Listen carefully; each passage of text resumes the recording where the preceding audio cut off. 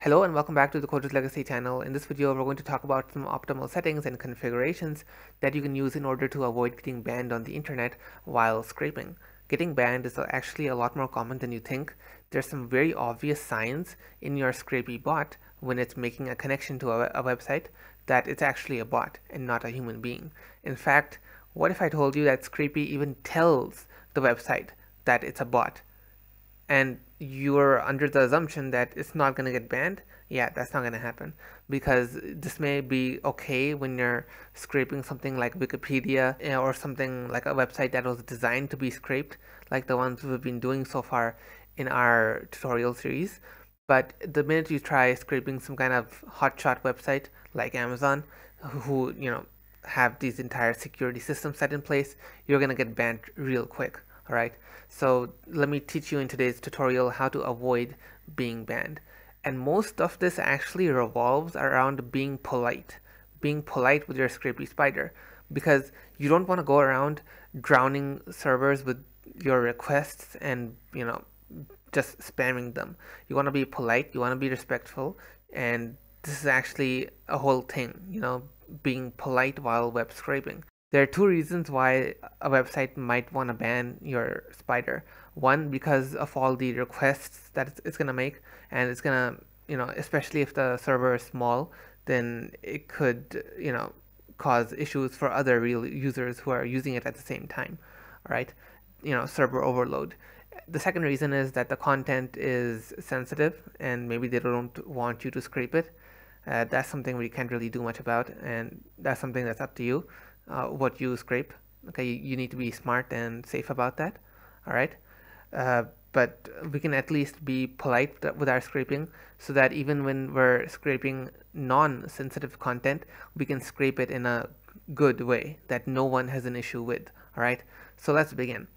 Now, the first thing that you can do is these are 7 techniques that I've highlighted that we can use in order to make our Scrapy spider safe. The first one is download delay. All right, download delay is a setting that's used to put some delay between the requests that we make. By default, this setting is 0, which means that requests are made immediately one after the other. Now, obviously, this behavior is really suspicious, because no normal human makes requests that quickly. All right, so what download delay is equal to 3 does is puts in a 3-second delay. And you can put this setting anywhere, like for example in your settings.py file as a global setting, or you can put it in here in your spider as a local setting that affects only the spider. The global settings affect the all spiders, whereas this only affects this spider. And oh, right, okay. So yeah, this is how you can implement a custom setting. This is how you implement a global setting. You can use whichever depending on what you want. All right, so let's just do them in here, custom settings. So this is the first one that we can do, and the second thing that we can do is randomize the download delay. This adds a more humanish element into our code. This is actually enabled by default, so you don't need to enable it or anything. But if you disable this for some reason, then you might want to consider turning it back on. By default, Scrapy multiplies the download delay that you set by 0.5 to 1.5, a random number between this range. So it doesn't keep a fixed interval if the setting is on. And that adds, I think, a degree of human randomness. So that's a better sign, and it's a more natural kind of flow for a spider. So I think you should keep this on as well. Secondly, this is also very important, cookies. Whenever you keep the cookies on, it can sometimes reveal information about your Scrapy bot. It's better to keep them off, and that way the website will, it won't know anything about your bot, and this helps mask the presence of it. And this is a recommended setting, by the way, by the Scrapy team in their documentation, so it's best to follow it. All right. Next is the auto throttle. By the way, and you can just keep pasting these in here in the custom settings or in the global settings. All right, just remember to keep the formatting correct. All right, And over here is auto throttle. Auto throttle is a way to it's a setting that Scrapy automatically handles for us. If we enable this, then what Scrapy does is keeps an eye. It basically measures the response time of the website as you make requests. And then it can kind of tell, judging by the response time, whether the website is currently overloaded, whether it's free. If it's free, it's going to be sending requests back pretty quickly, relatively, and if it's busy with a lot of people, it's near its peak, then it's going to be a lot slower. So Scrapy can detect this kind of thing, and then it increases the download delay that you set over here. It increases or decreases it. It can also decrease it based on the traffic, okay, based on how busy the server is, the target server. So again, a pretty useful setting to have. Now, next is this is auto throttle target concurrency, which is how many concurrent requests get set out. If you want to lower this value, you can. That will make it more humanish, kind of. The default value for this is actually 1, but a low value also means it's going to go slower. But if you're having issues with being banned or you want to be really careful, you can consider lowering the setting.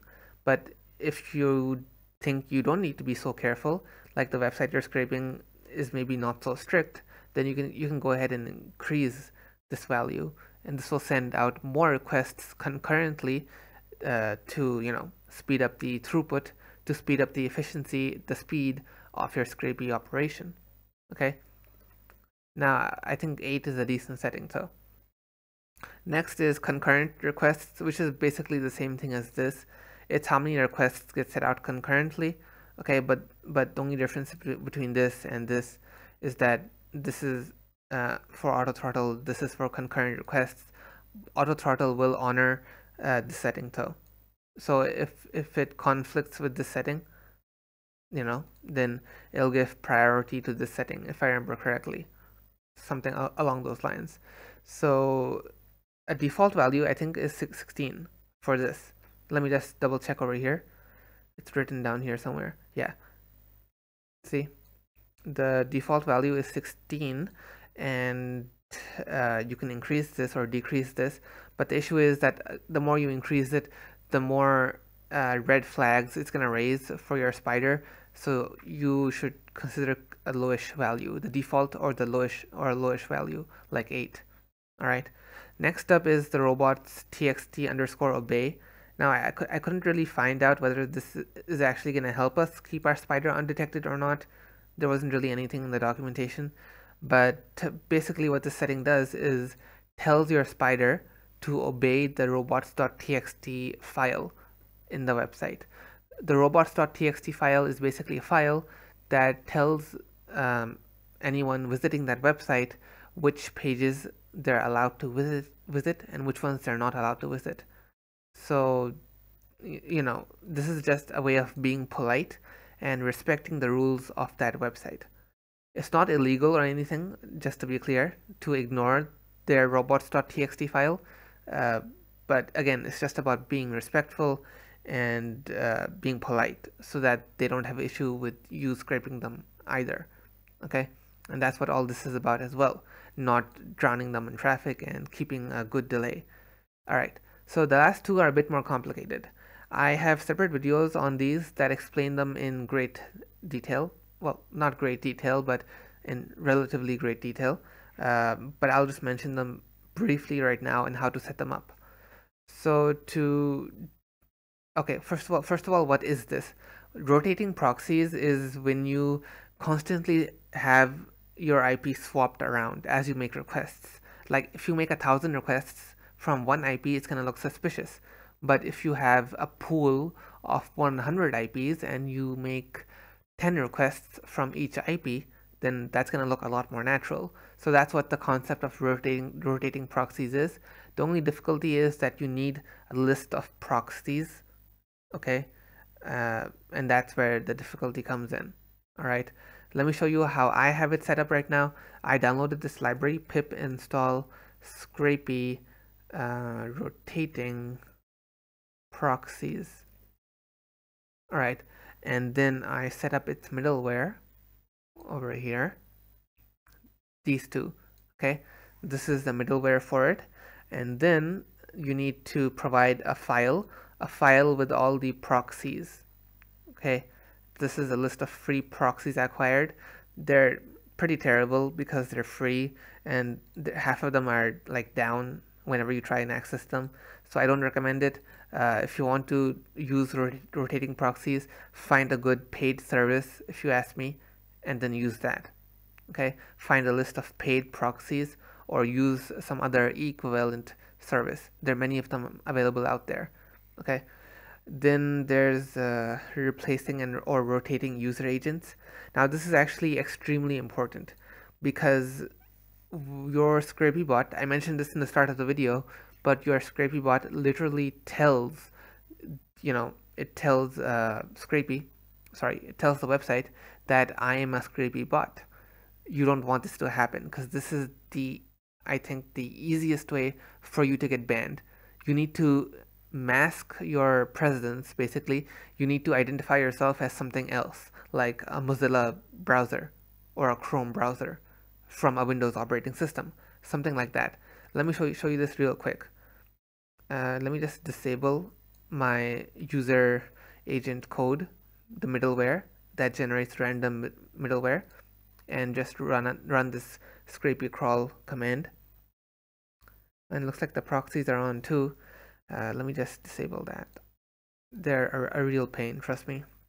They're really slow because they're free. Okay, so this is gonna finish execution, and it's gonna print out the headers because I have this print statement over here. It prints out the request headers, which will tell us the user agent. Okay, here we go. This code of mine is visiting every page of this website, and it prints out the user agent for each page. Okay, and here we can see the user agent. It's Scrapy. Okay, so it's literally telling the website that it's visiting that I am a Scrapy bot. Now, to rectify this, you can either manually set a user agent like this, user agent, and then you find yourself a user agent online, like this one right here, which is for Google. Google has its own scraping bot that visits websites and scrapes it. This is their user agent that you can use, all right? Or you can use any other user agent, really. There's a whole list of them available online. Just pick any one of them and, put them in here. So that, will at least solve that problem. But you can also go ahead and download this library, pip install Scrapy fake user agents. And what this library does, I already have it, so it's just going to say requirement. Whoops. Is the spelling wrong? Okay, yeah, it's fake user agent. All right. So come over here and then enable these middleware. All right. And I'm going to include all this code if you want it. I'll have a link to my website in the description below, so you can go and get it from there. All right. So yeah, just enable these. This disables the default behavior, and this enables the new random behavior by the Scrapy fake user agent library. All right.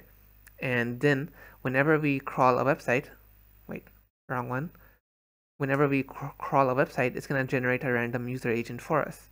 You'll see right now, as it begins crawling each page, it's going to generate a new user agent for each page.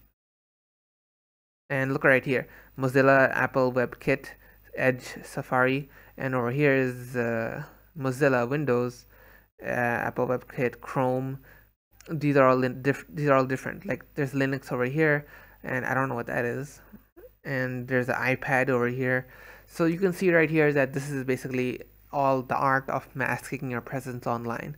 Now I do advise you, I feel like it's compulsory for me to say this, but don't do anything stupid. Like be respectful and scrape only the data that you are allowed to scrape, basically. That's publicly available. And yeah, pretty much use this knowledge wisely, and good luck with scraping.